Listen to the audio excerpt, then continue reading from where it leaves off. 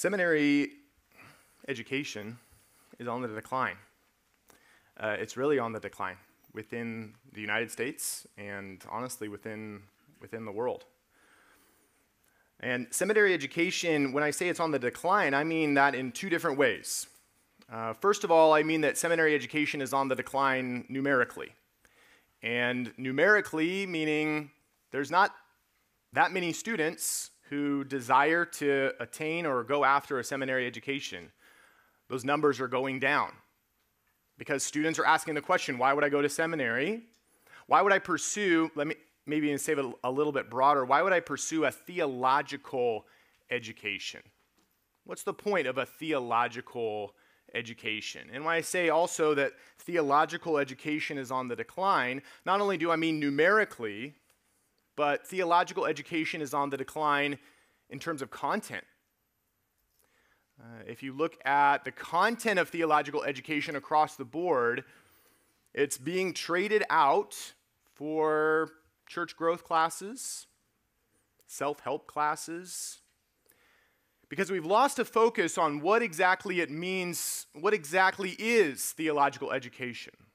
What are we trying to achieve? What are we trying to do when we do this thing that we call theological education? What is it? What purpose does it have? The culture at large really is, over the last several decades, maybe even we could say centuries, relegated theological education to the corner within the wider scope of education and what education is. The culture at large, I'm making very blanket statements here, but the culture at large really doesn't quite understand what to do with theological education. What purpose does it have? What place does it have? And so, because there's a lack of understanding, because there is a lack of desire for theological education, we see that it's on the decline. But let me shift gears just a second and say, if I were to ask you, what's the goal of your theological education, how would you respond to that? What's the goal of your theological education? What are you trying to achieve with your theological education? What's your purpose? If you were to say learning Greek, you'd be wrong. If you were to say, I want to learn how to read the Old Testament in Hebrew, I would say that is not the goal and should not be the goal of your theological education. You've mistaken a tool for the goal of what you're trying or what you should be trying to accomplish. Don't mistake the tools that you're learning, the essential tools that you're learning, don't mistake those for the goal that you're supposed to have in theological education. So again, what is the goal of theological education? What is it that we're trying to accomplish? Ultimately, I would say that what theological education seeks to accomplish is a comprehension, an understanding that brings about a formation, that brings about a change. Maybe a simpler way to say this is just to say Christ-likeness. The goal of theological education is Christ-likeness. But it's comprehension that is leading to a change, a comprehension that's leading to sanctification. You're studying, you're pursuing, you're trying to understand all of these things for the sake of comprehension that's going to change you. But we have a problem. We have a major problem when it comes to comprehension. Because the way in which we comprehend things can be problematic. Let me give you an example. If I were to say, what is humility for you? And you try to explain to me, what is humility? How do I comprehend humility? How do I understand exactly what humility is? In our terms, as we're describing what humility is, we're describing it from our perspective. Let me open that door for you. No, you go first. Or, I'm not really that good in Greek. I'm not really that good in Hebrew. We think of humility in those terms. When we put that up against Christ's humility, we see that our comprehension, our understanding of what humility is on a level that is infinitesimally small or lower than a correct understanding of what humility truly is. in terms of what Christ's humility was. What did it mean for Christ to be humble? What did it mean for him to take on that humility? We have a problem when it comes to comprehension in our theological education. We have a problem because we can't comprehend. Honestly, we can't fully understand. If we think about the semantically rich words that we use every day, words like humility, words like love, words like patience, words like kindness, we realize that we fall very, very short of a correct understanding, of a correct comprehension of what those things truly are. So how is it then, as seminary students, as just students of the Word, how is it that we can accomplish our goal of comprehension? The goal is not learning the Greek, learning the Hebrew. That's a tool that leads us towards our goal. But how do we accomplish that goal if we have difficulty comprehending even a simple word like humility, a simple word like love? Well, thankfully, the Lord has given us a path forward in comprehension, to understand. The Lord has paved a way for us to understand. Turn to Proverbs 1. Proverbs 1:1. I love the opening of the book of Proverbs because it's seeking to answer this very issue, this very question. Now, Proverbs 1:1 through, let's go through verse 6. I want you to count up all of the words that we have here for understanding, for comprehension.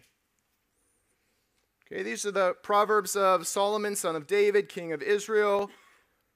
In order to understand wisdom and instruction, to comprehend words of insight, in order to grasp the instruction of insight or success. We're almost running out of ways in which to translate all of the words that Solomon is using for comprehension.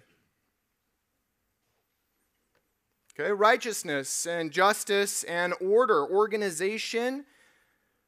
Verse 4, in order to give to the simple ones cunning. We usually translate orma as cunning. To those who are simple, knowledge and mezimah, discretion, comprehension, understanding. Solomon opens up his Proverbs by saying, I want to understand. I want to comprehend. The whole point of the book is I want to understand. In order, he doesn't even give a complete sentence for verse 2. He doesn't even start with a complete sentence. He just says, in order to understand. Doesn't even say, I want to understand. Let us all work together to understand. He just says, in order to understand. I just want to understand. I want to comprehend. I want to know. I want instruction. I want wisdom. I want understanding. I want cunningness. I want learning. I want counsel. I want discretion. I want all of these things. So he sets this all up for us in the first 6 verses and says, I want to understand. I want to know. I want to comprehend. Verse 7, he tells us the basis of it. The fear of Yahweh is the beginning of knowledge. Fear of Yahweh is the beginning of knowledge. It's the beginning of understanding.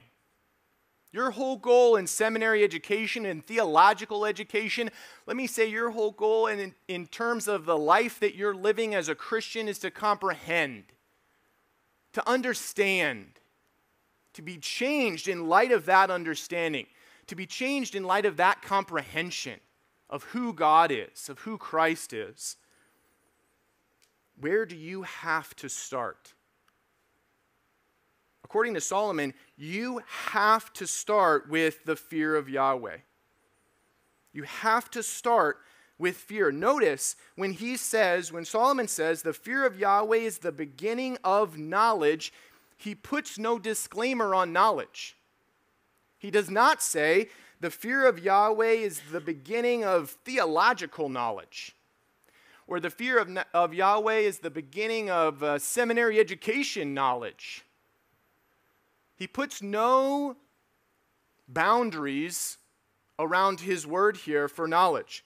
It just says, fear of Yahweh, that's the beginning of knowledge.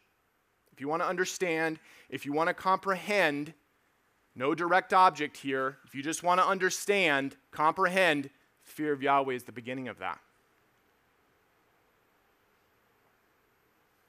Now, let me turn this a little bit for verse 7 and say, contrastively, in contrast to this, if we take out the fear of Yahweh, then what do we have left? And this is the world system of understanding, the world system of education. Let me even use that term. Factual knowledge without the fear of Yahweh is meaningless. It's pointless. It's bound up within a system that's just repetitive. The world seeks to understand, the world seeks to comprehend, but it cannot ever break out of the system in which it's in. And the system, in terms of the world as we see right now, is production for the sake of consumption. I want to learn so that I can make more money. Why do you want to make more money? So I can live an easier life and consume more. Why do you want to consume more? I don't know. It's a system that doesn't ever get anywhere. The education that is not based, the learning, let me even use a more general term, the learning that is not based on the fear of God is just in a continual system that never goes anywhere. Sure, we can accomplish all kinds of things. We've got iPhones now. We've got computers. We've got all sorts of things that have been developed. But education hasn't gone anywhere in terms of secular education, in terms of comprehending, in terms of understanding and knowing. Theological education used to be understood as the queen of the sciences. If you want to be a good scientist, and you should be a good scientist, we need good scientists. If you want to be a good scientist, you need to understand it from the perspective of a correct theology. If you want to be a good engineer, and you want to be productive as an engineer biblically, you need to understand it from the correct perspective. Theological education, which should govern all of education, and I don't mean theological education in terms of seminary classroom only. I mean your learning theologically. That theological education, which should govern all of our learning, govern all of our perspective, all of our worldview, has been traded aside. It's been put in the corner because the world doesn't know what to do with it. It's been relegated to church growth and self-help. So education within the world, trying to understand, trying to comprehend within the world system is meaningless.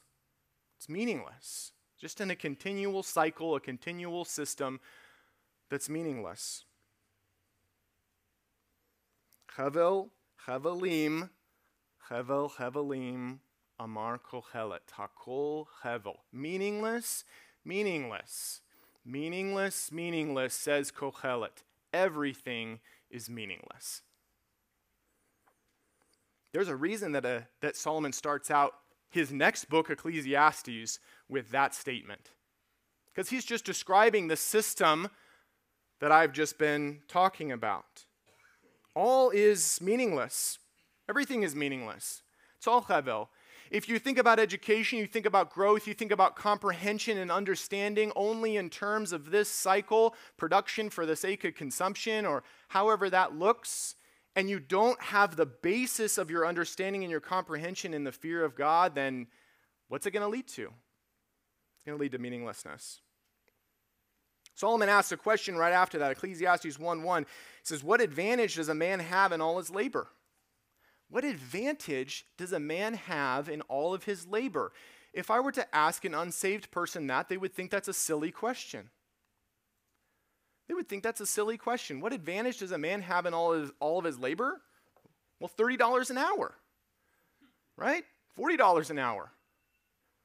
What advantage does a man have in building a house, in all the labor in which he toils to build that house? Well, he's got a house now, right? Solomon comes back and asks the same question, but what advantage does a man have in all of his labor? What's he accomplishing? What's he doing? How's he progressing? What's he accomplishing? And the unsaved person responds, I just told you, $30 an hour. I get $30 an hour for every hour that I work. But what advantage does a man have in all of his labor? Solomon is saying, without understanding the fear of Yahweh, without comprehending the fear of Yahweh, then it's meaningless. You have no advantage. You produce so you can consume, so you can produce so you can consume. And one day, you die.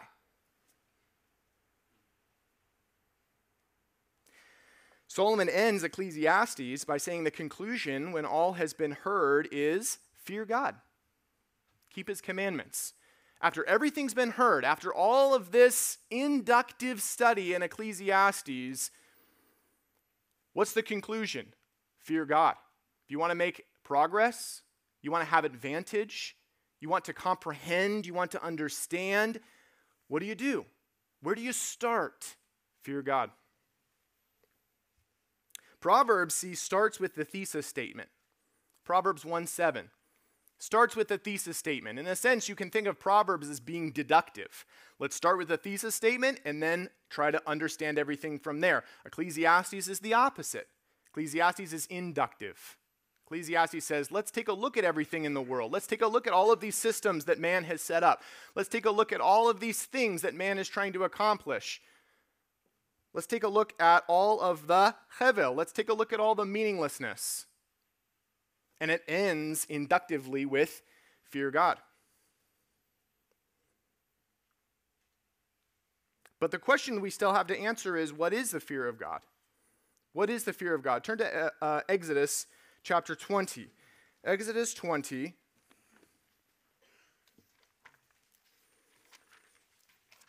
Exodus 20 is a brilliant passage in helping us to begin to understand the fear of God. We, in the context of seminary education in which we find ourselves, we want comprehension. I don't want to just memorize the tools. I don't want to just memorize the Greek grammar so that I can read in Greek and sound really smart. I want to comprehend. I want to know. I want to understand. How does the fear of God, how is it the beginning? How is it the basis for that? What is the fear of God? Ecclesiastes 20, let's start in verse 18. You guys know the context of Exodus 20. All the people perceived the thunder and the lightning flashes and the sound of the trumpet and the mountain smoking. When the people saw it, they trembled and they stood at a distance. Then they said to Moses, "Speak to us yourself and we will listen, but let not God speak to us or we're going to die." Moses said to the people, "Do not be afraid, for God has come in order to test you, in order that the fear of him may remain with you, so that you may not sin." Well, that's curious. Moses is saying, don't be afraid, instead, fear. Don't fear. In contrast to that, fear. Right, so Moses can't be saying fear only in terms of what we're thinking, terror. We've got a lot of things that we say against the Israelites. Right, we say, man, they were so slow to learn. They never got it. They were always rebellious. They didn't quite grasp it. They didn't understand. They're so slow to learn. Why didn't they learn? You know what the one thing is that Israelites learned, and they learned very quickly? Terror. The Israelites learned terror very quickly. You don't have to turn there, but Numbers chapter 17, verse 14. The term in Hebrew is magepha. Magepha is a plague. We don't know what it was. We have no idea what the magepha was, what the plague was, what the description of it was. We see a little bit of a description about a plague from God in Zechariah 14:12. You can take a look at that and some of the description of that plague. In Numbers 17, Israel's grumbling against God. Israel grumbles against God. Why have you done this? Moses, why are you leading us here? What are you doing? They grumble against God. And God starts to send the magepha, the plague, against them. Moses recognizes this, goes to Aaron immediately and says, Aaron, you need to go and offer incense right now. In the time that it takes for Aaron to go from that conversation, get the incense, offer it on the altar, 14,700 Israelites died of the plague. Israel understood terror. They learned terror quickly. They understood it. But then we read in Deuteronomy 5:29, Yahweh is speaking and it says, "Oh, that they had such a heart in them that they would fear me and keep my commandments always." How would they not fear Yahweh? They're terrified. Imagine us in this room and suddenly 15 are struck with the plague. We understand terror immediately. We grasp what that fear is. But Yahweh says, no, they don't have the fear of me in them. It's not as though they're not terrified enough. We have to separate out, as we're trying to define and understand what is the fear of Yahweh, we have to separate out or delimit a particular understanding of this fear that's being talked about. It's not only terror. Israelites had terror. Moses says to them, don't be afraid. Instead, be afraid. That second be afraid has to be something that's more precise, more concise in our understanding. That's what we're trying to get at. That's what we're trying to understand. What exactly is that fear? Because again, according to Proverbs, according to Job, according to Ecclesiastes, it's that fear that's the key for you in your comprehension. Deuteronomy 10:12-13, "Now Israel, what does Yahweh your God require from you but to fear Yahweh your God in order to walk in his ways, to love him, to serve Yahweh your God with all your heart, with all your soul, in order to keep the commands of Yahweh and his statutes, which I am commanding you today for your good." What does God require from you? Fear him, love him, serve him. Simple. One of the best texts for us to understand what is the fear of God is Ecclesiastes chapter 3, and I want you to turn there. Ecclesiastes 3. What exactly is the fear of God? I could point you to several other passages about the fear of God. What is the fear of God?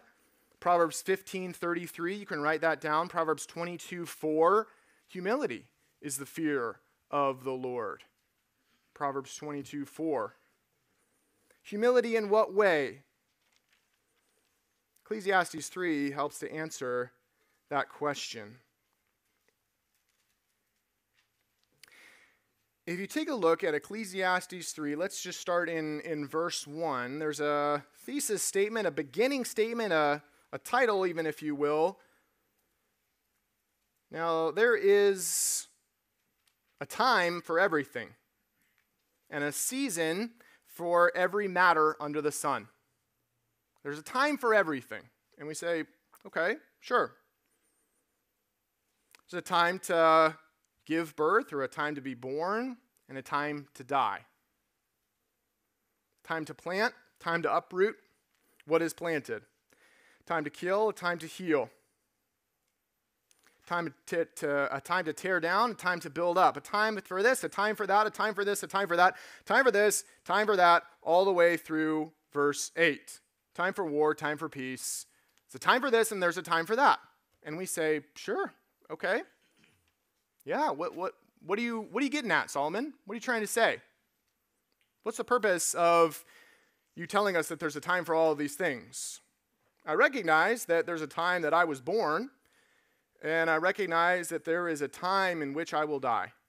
I understand that, but what are you getting at? What's your point? Now, Solomon, very important for us to recognize what he says right after this. Take a look at 3:14 in particular.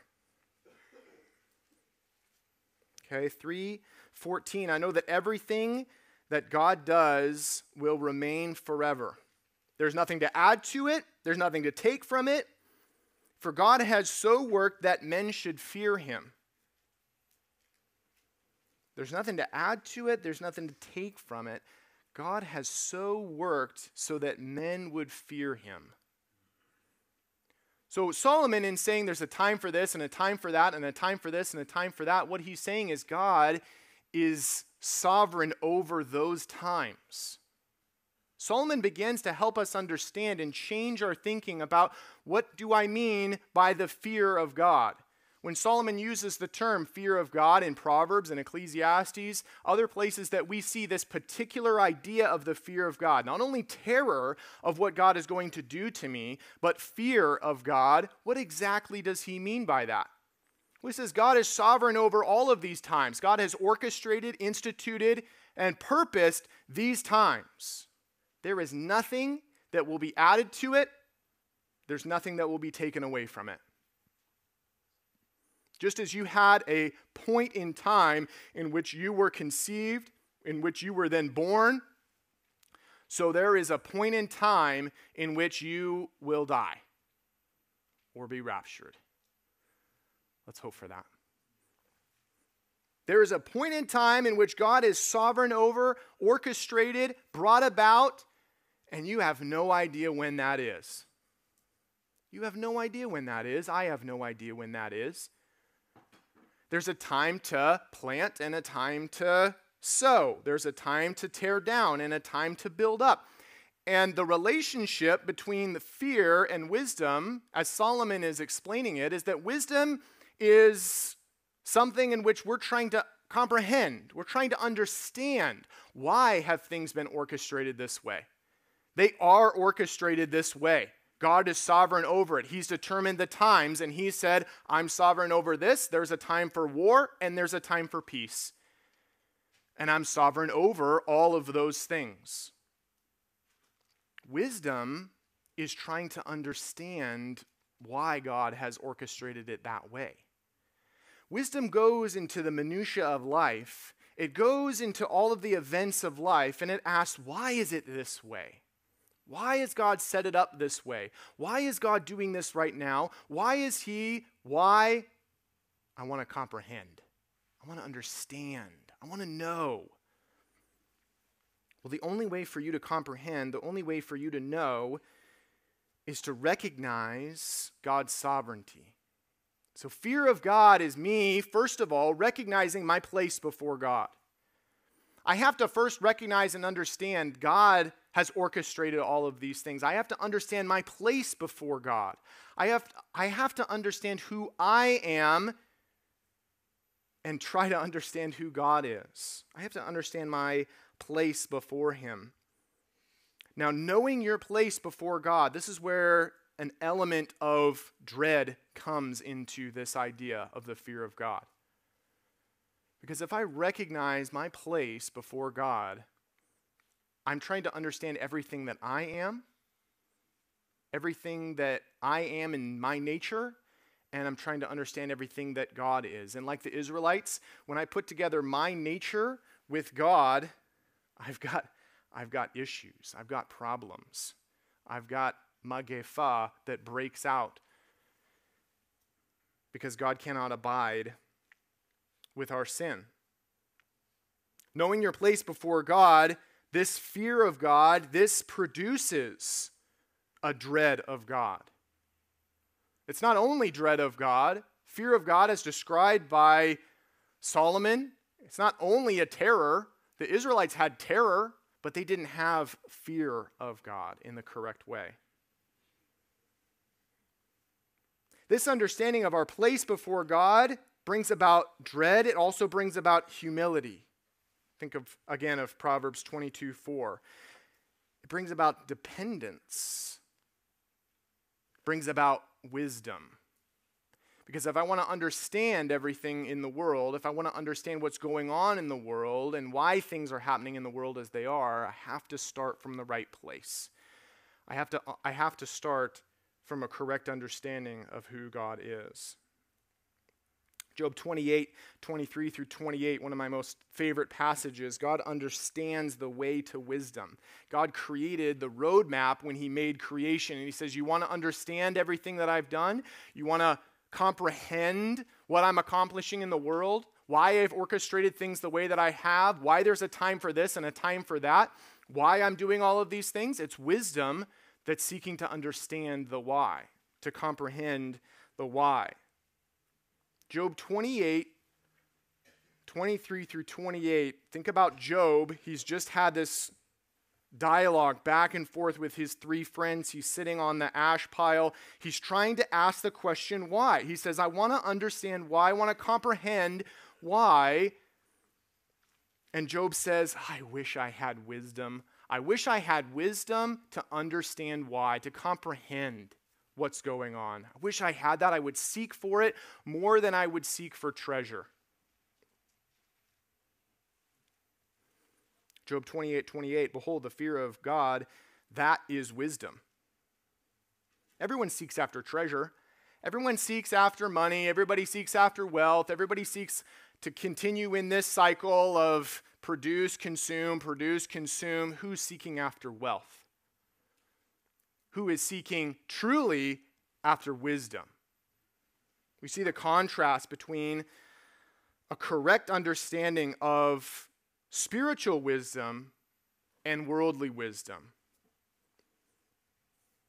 Now, turn with me to Colossians 1. I know I'm all over the place. I'm going to a lot of different passages, but I want us to understand from a biblical perspective, what is the process that we're talking about? Because whenever I say the fear of God is the beginning of wisdom, I'm talking about an initiation point. I'm talking about a beginning. It doesn't say the fear of God is the end of wisdom. It says the fear of God is the beginning of wisdom.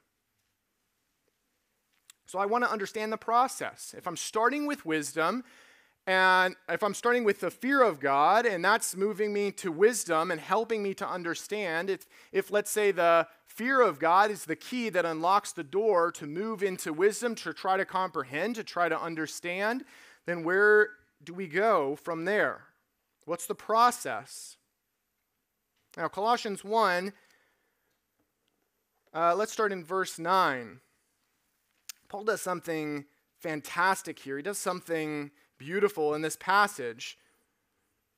Colossians 1:9, because of this, we also, from the first day that we heard of it, we have not ceased to pray for you and to ask that you might be filled with the knowledge of his will and all spiritual wisdom and understanding, in order to walk in a manner worthy of the Lord, pleasing in all things, bearing fruit, increasing in the knowledge of him, being strengthened with all power. Verse 12, giving thanks to the Father. The question is, what exactly is Paul praying for the Colossians? Is Paul praying that they would give thanks to the Father? Yes, but not exactly. Is Paul praying that they would bear fruit? Yes, but not exactly. Be strengthened with all power, increasing in the knowledge of him, walking worthy. What exactly is Paul praying? He says, I pray that you would understand.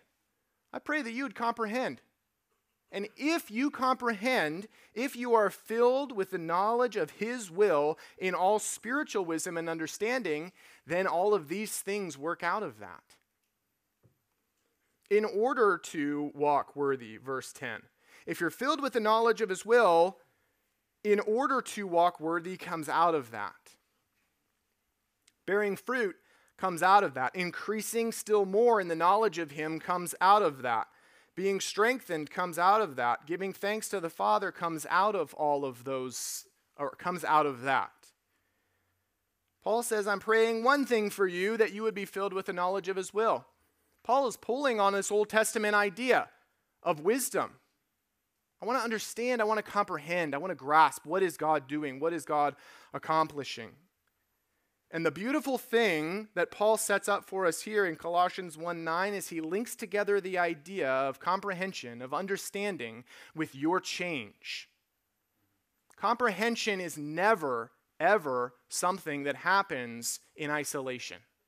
True comprehension, let me say true theological comprehension, true theological understanding never happens in isolation.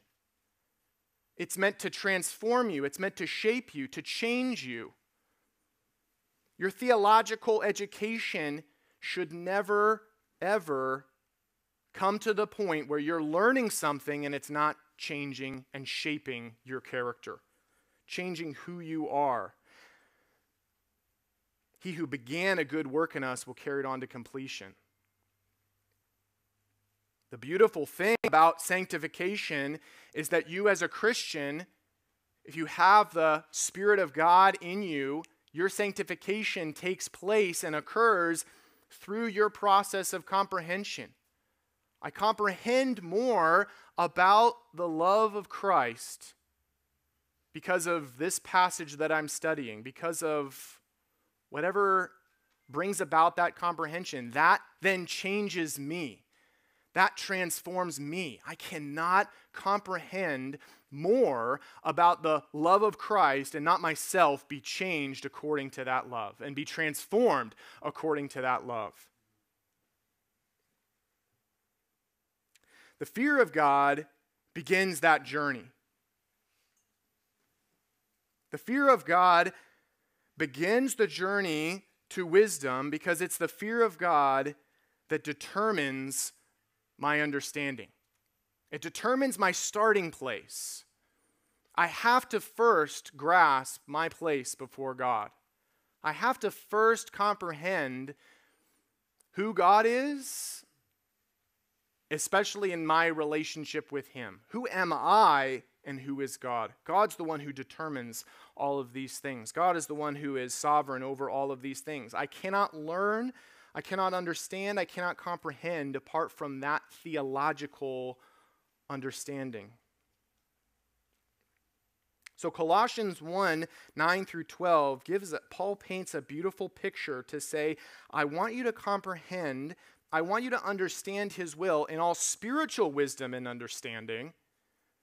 And the basis that all spiritual wisdom and understanding brings about all of these changes. Now, if we go to James, you don't have to turn there, but if we go to James chapter 3, verses 15-18, James piggybacks on this idea, or the ideas, I should say, are connected. And James talks about the relationship between spiritual wisdom and earthly wisdom. What is earthly wisdom? What are the characteristics of it? And what's spiritual wisdom? What is true understanding? What is true spiritual wisdom? Spiritual wisdom he describes as being pure, peaceable, gentle, reasonable, full of mercy and good fruit, unwavering, without hypocrisy. Worldly wisdom is characterized as selfish ambition. Worldly wisdom is characterized as arrogance. Because you're in the system, the only reason I have arrogance, the only reason I have selfish ambition is because I didn't start with the fear of God at the beginning. I didn't orient my learning, I didn't orient my worldview according to the fear of God. I started with myself. And so all of my striving, all of my worldly wisdom from that point on is only ever going to be characterized by arrogance. It's only ever going to be characterized by selfish ambition because it can't go anywhere else. It's just caught in a continual system. It's caught in a continual cycle. And when we think about learning, when we think about the process of theological education, and again, I'm not just talking in terms of seminary classroom, I'm talking about your formation, I'm talking about your learning as a Christian, has to be based first and foremost as its foundation on the fear of Yahweh, the fear of God. But the question is, where then does it go? I have one last passage for us to take a look at. 1 John chapter 4. 1 John chapter 4. The fear of Yahweh, the fear of God, is the beginning of wisdom. The text does not say that the fear of God is the end of wisdom. It doesn't even say that the fear of God is wisdom. It doesn't say they're one and the same thing. It says the fear of God is the starting point for wisdom. Fear of God is the basis for wisdom. I have to first start with that and all of the ramifications that come with that. My place before God, which brings about a sense of dread, which brings about a humility. Who am I? God's the one who's orchestrated everything. God's the one who's sovereign over everything. Who am I in relationship to God? That begins us on our wisdom journey. Wisdom seeks to understand the world around us, seeks to comprehend, seeks to grasp what it is that God is doing in the world. 1 John chapter 4, verse 15. Whoever confesses that Jesus is the Son of God, God abides in him and he in God. We have come to know and have believed the love which God has for us. God is love, and the one who abides in love abides in God, and God abides in him. By this, love is perfected with us, so that we may have confidence in the day of judgment, because as he is, so also are we in this world. There is no fear in love, but perfect love casts out fear, because fear involves punishment. The one who fears is not perfected in love. We love because he first loved us. And you say, wait. Hold on. Perfect love casts out fear. There is no fear in love.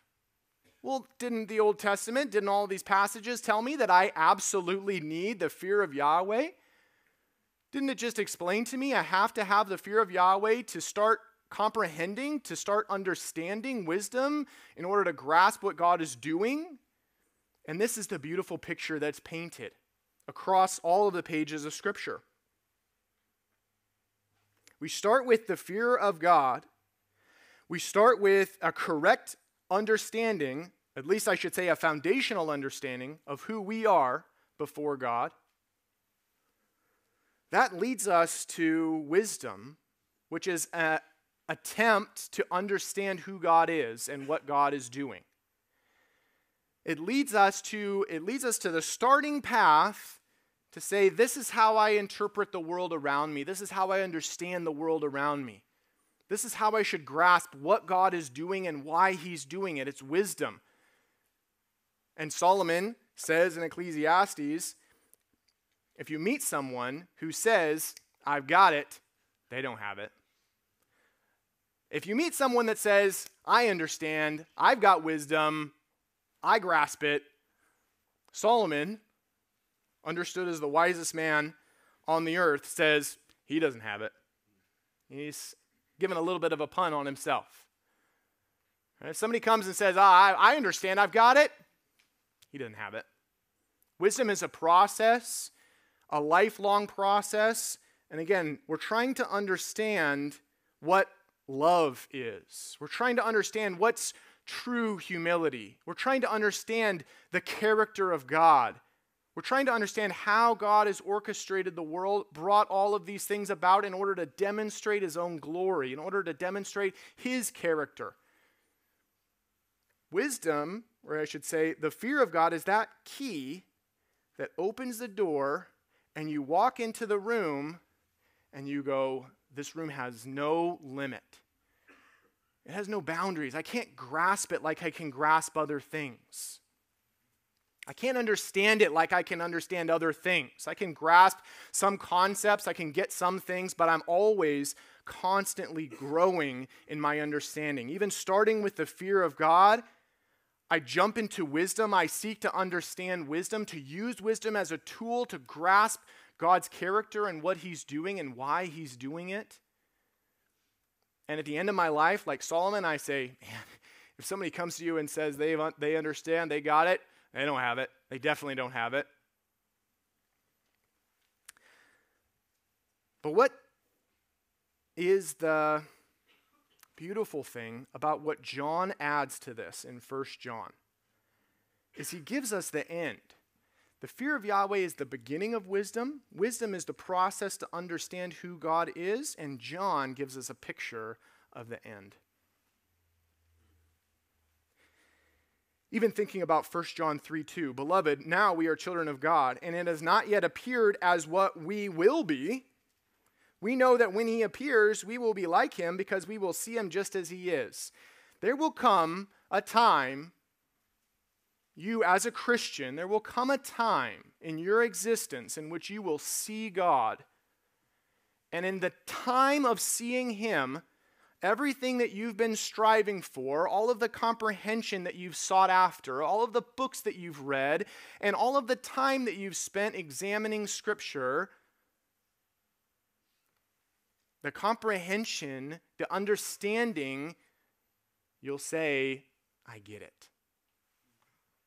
I understand we will be like him. When he appears, we will be like him because we will see him just as he is. Just seeing him, comprehending or seeing him transforms us immediately that we would be like him. John says, there is no fear in love, but perfect love casts out fear. In that culmination, when we stop, let's say love is at 40,000 feet, we're trying to jump up to grasp it and understand what it is. But when we reach that 40,000 foot view, John says there's no fear in love. Just as hope has finished, just as hope is fulfilled, so the whole process is fulfilled. I have to start with the fear of Yahweh. I have to start with that understanding of my place before him and all that comes out of that. My humility, my dread, all of those things that come out of that fear of God. My understanding of what he's doing moves me into wisdom to understand what is God's nature, what is his character, what is he like. As a Christian, as I grow in that understanding, and ultimately, in the end, as I see Christ and I become like him because I see him as he is, ultimately, John says, then there's no fear in love because you're perfected in love. You reach that 40,000 feet, you're perfected in love. And there's no need for fear. There's no need for fear. There is no fear in love. Perfect love casts out fear. It's a beautiful picture that Solomon, Paul, John, they're all trying to paint for us. They're all trying to get us to understand that picture. So when we ask the question, what is it that we're trying to accomplish in theological education? The answer is the same thing that we should say. What are we trying to accomplish in our Christian life, in our sanctification? Comprehension for the purpose of transformation, Christ-likeness. And the more that we examine the Scripture, the more that we study, the more that we encourage each other, this provides us those answers. This provides us a little bit more of a step into that room, a little bit more of an understanding of who God is and why he's done what he has. And ultimately, it provides us with a greater love for who God is. Abiding in him, faithfulness to him, love for him, all of it rooted and founded in the character of God himself. Let's pray. Father in heaven, Lord, we do desire to know you. We desire to be faithful to you. Lord, we do not ever want to engage in futility of trying to learn or trying to understand or trying to comprehend only for arrogance, for selfish ambition, for wickedness, Lord. We desire to be humble. We desire to come before you, Lord, knowing that you are the answer. Knowing, Lord, that you not only orchestrate all things, but you work all things together for our good. And so, Father, we humble ourselves before you. We desire to know you. We praise you, Lord, for your kindness towards us. And we thank you, Lord, for this opportunity that we have to study your word. Help us to be faithful. We pray these things in the name of Jesus. Amen.